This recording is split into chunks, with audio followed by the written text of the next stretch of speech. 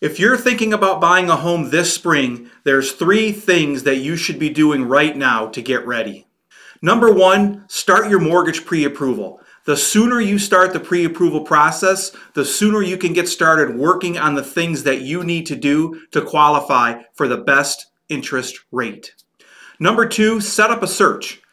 I can plug you directly into the multiple listing service so you can search the MLS just like a realtor does and see the listings of homes for sale as soon as they hit the market in real time.